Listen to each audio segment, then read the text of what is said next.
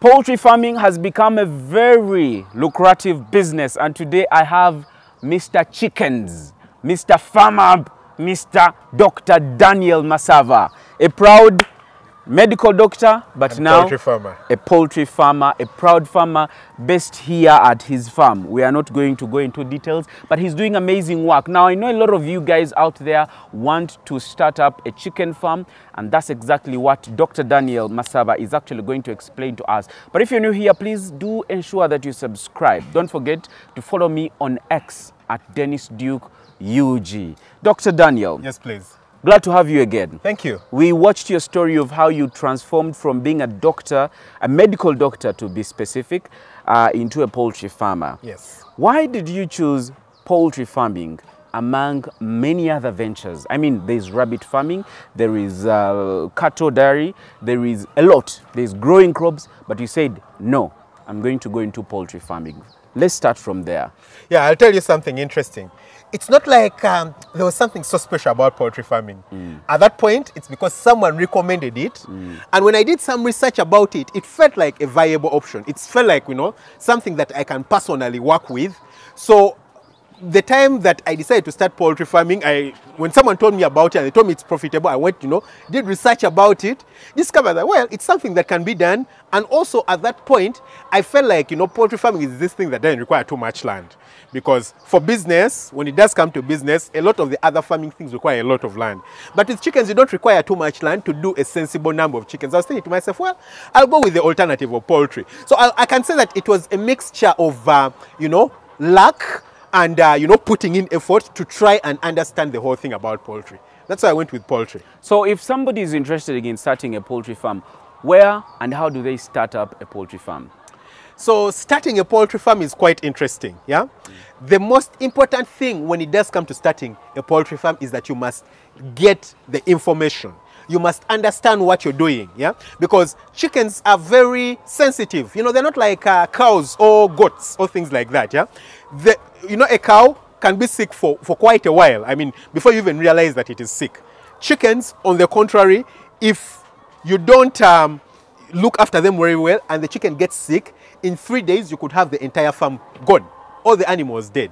So it's very important that you pay keen attention. So you need to make sure that you understand everything that you're doing. So the first and core principal thing when it does come to starting a poultry farm is you must gather knowledge. Gather as much knowledge as possible. The good thing that right now there's a lot of YouTube channels and a lot of YouTube videos of people sharing, you know, things about poultry farming. Sometimes you can physically go to places and get trained. Now, unfortunately, I don't allow people to come to my farm for training purposes because of biosecurity. For me, I don't want to risk it at all completely. But, you know, you can go to places and get people trained, people training you about poultry farming. You can watch my YouTube channel and things like that. That is the very first step. Another thing that I advise people to do is go and, you know, have physical interactions with people who have experience in poultry farming. Some things you can get via knowledge and watching and reading things, but some things can be best passed on to you via, you know, information physically with someone who has done it.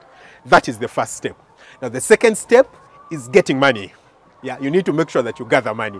Now, investing in a poultry farm or any form of farm is honestly not cheap. Because unlike a lot of other businesses where you can just go and rent a shop somewhere, farms usually require land. Yeah, it's not like, you know, you just go and start something. You require land. Even if you're just going to grow crops, usually you require land, unless you're going to be renting. So the second thing is to gather up money. Now, how can you get money to start a farm? For a lot of people will go and do loans to start farms. I personally don't agree with it, and I totally don't love the idea of someone taking a loan to start a farm, because I feel like it's so high risk. Yeah, taking a loan is a very risky thing. Yeah, and with businesses, farms or any other form of business, you're not sure whether it's going to succeed or not. You understand? So it makes sense for you to take a loan to expand the farm, but not to start a farm. The second reason why I think it's really good that someone invests in a farm using their own money is that they give it more attention and more effort. I mean, if you've saved your 5-10 million and you're investing it in your farm, you don't want you to lose this money. And then you're more likely to give it your attention, your focus and everything. Once you've saved the money, you know, it has taken you 2 years, 3 years, whichever time to get that money, you're going to value it and you will do everything that you can to ensure that the farm does succeed. So that is the second thing that I think someone needs to pay a lot of attention to when they're going to start a farm. Okay. So after, how much money are we talking about that somebody can raise to start up a poultry farm? Something that makes sense, something that makes business sense. Yeah. Again, that's going to be very, very, you know, subjective. For a lot of people, what makes business sense doesn't make business sense to others. I'll give you an example. I once met a friend, and he was telling me about starting a business. And for him, if the business doesn't make $100,000 a month, it's nothing. $100,000, that's of Ugandan shillings, is like what, 370 million?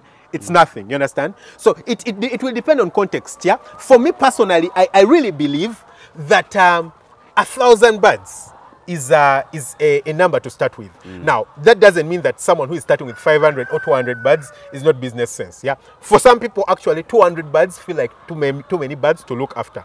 For me, I feel like 1,000 birds makes business sense, because with 1,000 birds, when the birds start to lay, you know, you can expect to make at least 3 million every month. You understand? If you do it really well, you know, the birds are not dying, the birds are feeding really well, you keep your costs of production really low, and you make sure that the birds are laying really well, so you raise them really well. You can do 3 million every month, yeah, with 1,000 birds, or even more. Yeah, so I feel like 1,000 birds is a good enough number for you to start with. And with 1,000 birds, I remember when I was starting out with my very first batch of chickens, by the time the birds started to lay, I think I had put in about 33 million. Yeah, 33 million. That's the feed and the birds themselves. And I think that included the chicken house too. You understand? So it takes quite an amount of money. For you to get to that point, it requires quite an amount of 33 million for 1,000 birds. For the birds to reach to the point where they can give you back money, it's quite an amount of money. That's about 33 million? 33 million, yeah. What is that money going to be used for? Yeah, so the 33 million is literally what you put in until the birds start to lay.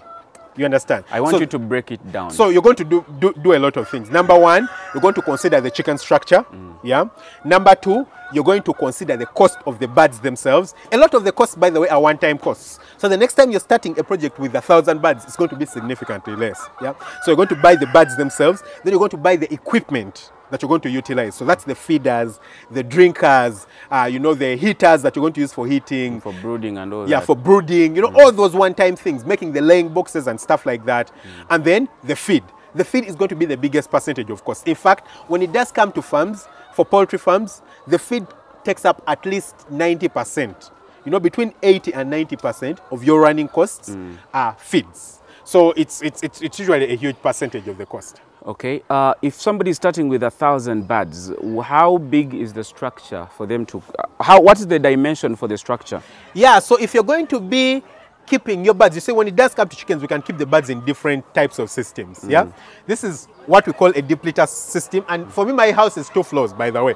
There's birds up and birds down. But you can also keep your chickens in 1 floor, and also you can keep your chickens in what we call cages. Now, cages is the more expensive bit, so I think I don't need to talk about them, because someone who is really broke... Let's look at somebody that is starting, they don't have as much capital. They don't have so much money. So the thing that you're going to consider is you're going to have to build a house. The basic calculation is consider 6 birds per square meter. I believe that is the easiest way for you to calculate. So if you want to do 500 birds, it's easy for you to calculate once you know that you're going to do 6 birds per square meter. If you want to do 1,000 birds, again, it's quite easy for you to calculate. But in simple terms, for someone who wants to do 1,000 birds, you will need a house that measures 8 meters by 20 meters. Yeah, 8 meters in width by 20 meters. Now, when it does come to chicken houses, it's really important. When it does come to the technicality, the size of the house, you don't want your house to be wider than 8 meters. Because when it becomes wider than 8 meters, then, you know, you can see the open sides of our chicken house. This is where air comes in from. Now, when the house becomes so wide, the parts in the middle of the house don't get enough air and circulation. And then, you know, it starts becoming a problem, you understand? So you don't want it to be wider than 8 meters. So you can make it 8 meters, and then you can make it as long as you want. I mean, on my breeder farm, I have chicken houses that are more than 200 meters long, 240 meters long, you understand? So you can make it as long as you want, but the width is very important. So for a chicken house of 1,000 birds, 8 meters by 20 meters. How do I source for chicks? So sourcing for chicks, I'll just be honest and clear. Just come to Farm Up. I'll supply with chicks if you're in Uganda, because I do supply chicks, you know, broilers and layers. Okay. But there's a lot of chick suppliers on the market. You just need to make sure that you go to a reputable supplier, because the quality of the chicks is so important. So important. Why important? Because if the genes are bad, you're not going to get what you want. You know, I've seen people who go and they buy you know, chickens for eggs. They feed them the very best feeds.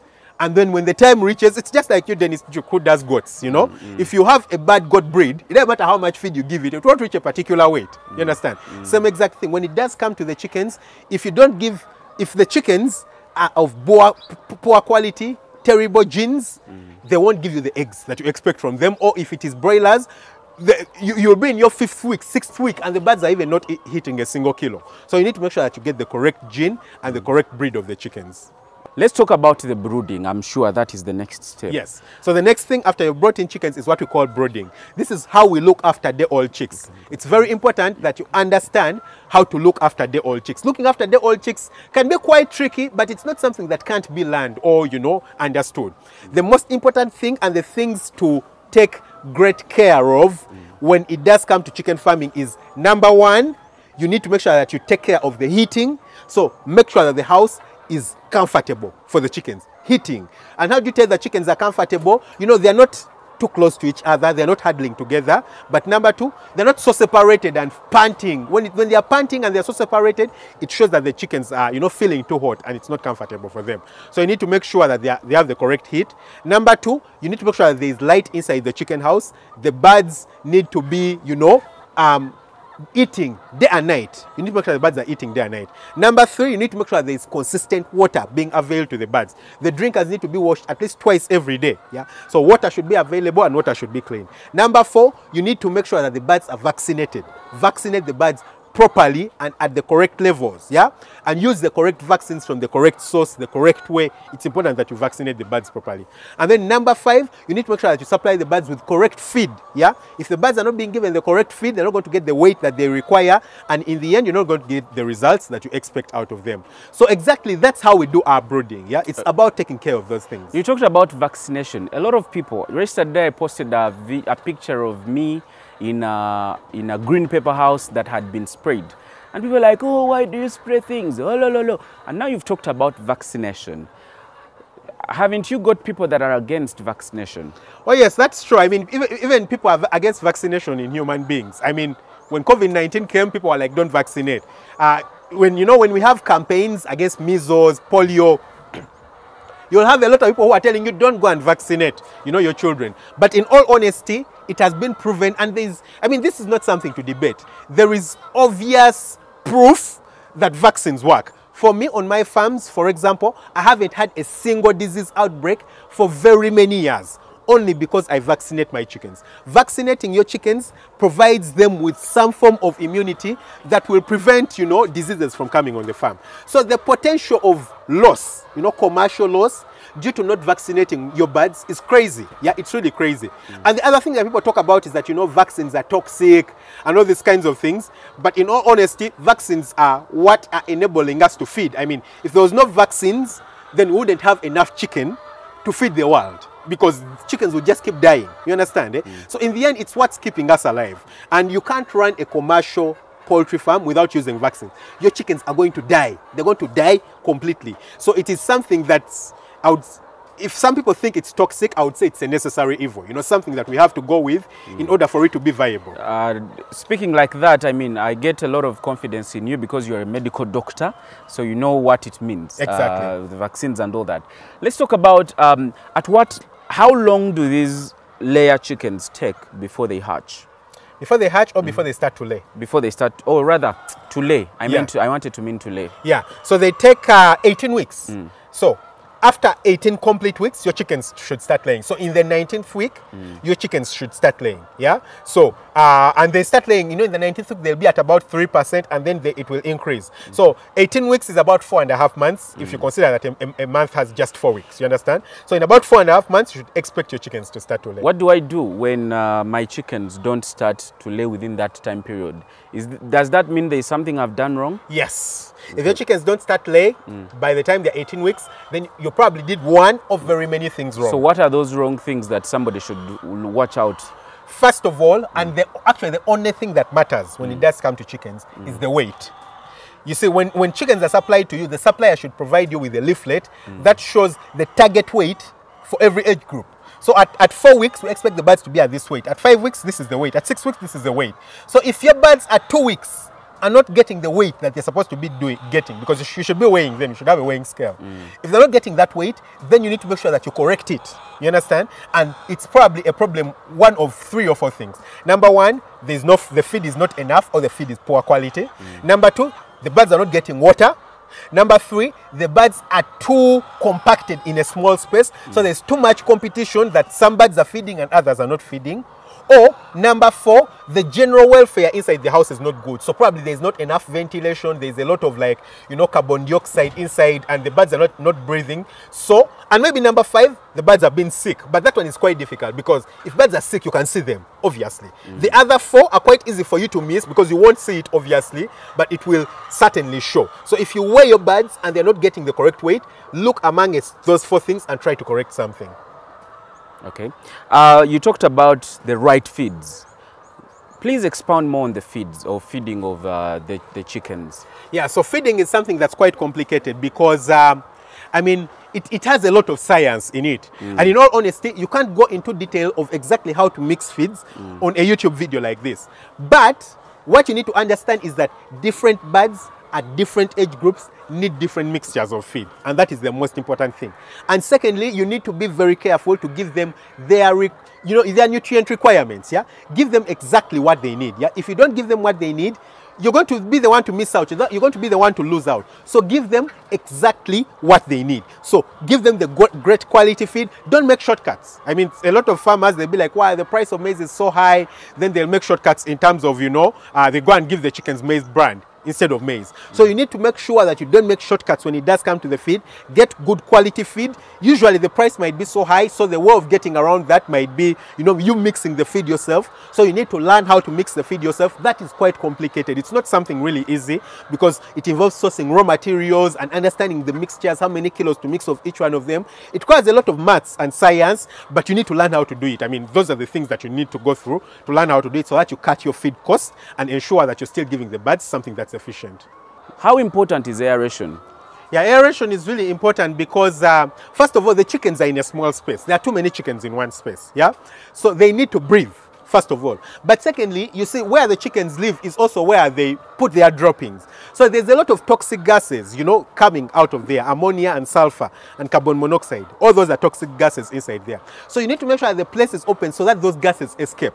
If they don't escape, they remain inside there and they cause respiratory illnesses to chickens. So if you go and visit a farmer and their chickens are consistently sick, they are constantly getting cough, one of the most likely problems is that their ventilation is problematic. Okay. Yeah. You talked about vaccination, but there's something I forgot to ask. What are we vaccinating against, and at what stage, and what are we? Maybe if you know the drugs. Yeah, there's different types of vaccines depending on the chickens and the age. Yeah, I'll do for layers specifically. We do a lot of vaccinations when it does come to layers. At day 1, the birds will come when they are vaccinated from the hatchery. That's Gumboro and Newcastle disease and Merex. Then at day 7, we'll give them Newcastle disease vaccine. At day 10, we'll give them Gumboro vaccine. And then at day 14, at day 18, we'll give them Newcastle. At day 21, we'll give them Gumboro again. And then at day 28, at day 35, actually not 28, at day 35, we'll give them Newcastle. Then at week 6, we'll give them fowlpox. Then at week 10, we'll give them fall typhoid, between week 10 and week 12. And then at week 16 again, we'll give them fall typhoid.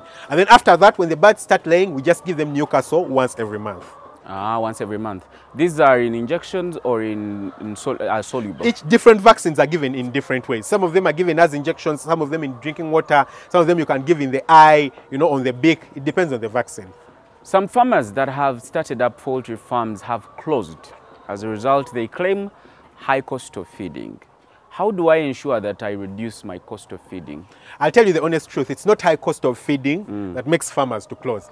It's inefficiency. You understand? If your birds are not laying at the percentage that they should be laying at, then you won't get what you expect. I mean, the people who make feeds and the feeds are expensive, of course, still expect that if you use their feed, your birds should lay enough for you to buy the feed. You understand? So it doesn't make sense that the feed cost should be so high that it can't sustain the farm. The most important thing is making sure that the birds lay really well. So get good quality birds, feed them with good feed, raise them properly in the right way, so that when they reach laying, they lay properly. If birds are supposed to be laying at 95% and your birds are laying at 50%, of course you're going to close. You understand? Because you're not getting enough money from the birds to feed them. So the most important thing is efficiency. Of course, you can cut your feed costs by trying to mix the feed yourself, but the more important thing is making sure that the birds are efficient. And there are other ways, like for example, my local chicken, I can give them sukuma wiki, I can give them foods, leftovers. Can't the same apply to layers chickens?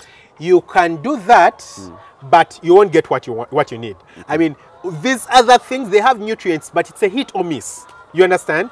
For chickens, with my chickens here, if I reduce the soya percentage in the food by just 2%, their production drops. You understand? They require a bit of consistency and giving them the same exact thing every time. You need to know that this is exactly what you're giving them, so that they get you the best results. So if you're just getting random things from outside and giving them this and giving them this, you're not going to get exactly what you want. It will be cheap, and the birds will continue to lay, but you won't get exactly what you want. Let's talk about egg management. How do I manage the eggs?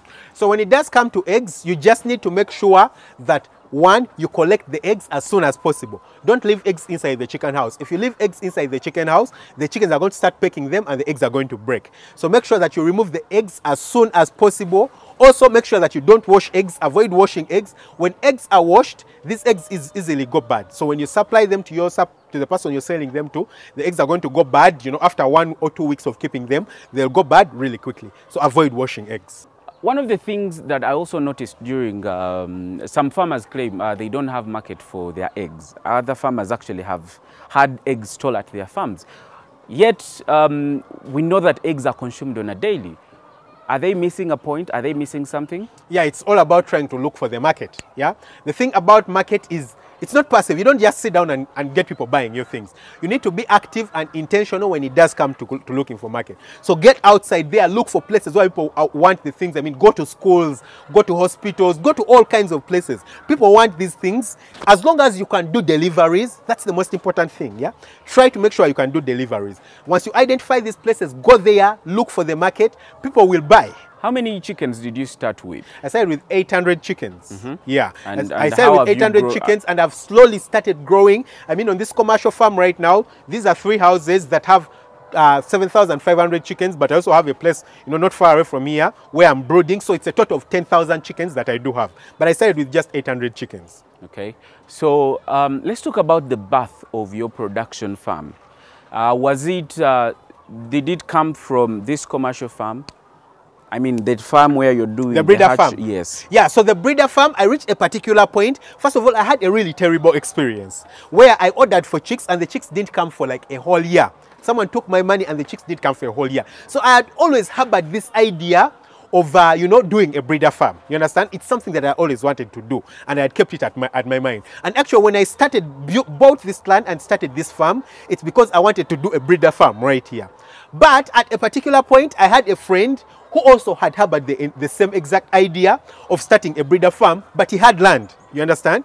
So after interacting and you know, discovering that we shared the same passion, we just decided to put our resources together and start a breeder farm. So that's how the breeder farm came to start. As we wind up, any of your last message to somebody that is intending to start up a poultry farm? So if someone wants to start up a poultry farm, I just want to tell you that you just need to be intentional, be focused, work really hard, and make sure that you avoid risk. Yeah, you reduce the risk as much as possible. For me, the way I avoid risk is making sure people don't visit the farm. You understand? I don't allow people to come to the farm because people carry diseases to the farm. You understand? So keep them away. I understand that people will want to come and learn and all those kinds of things, and they'll think that you're mean, but it's okay.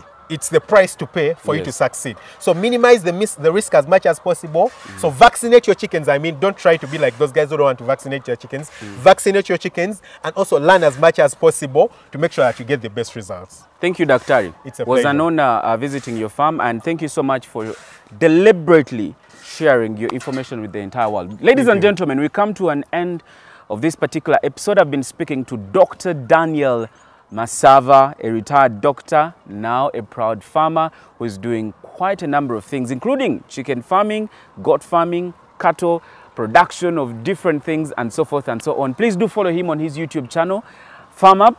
He's also on Twitter at Dr. Daniel Masava. Don't forget to follow me at Dennis Duke UG, but also go to Sungura House and eat nice foods. In case you have any questions, please leave them in the comment section. Dr. Daniel will respond them on Twitter. Until then, see ya.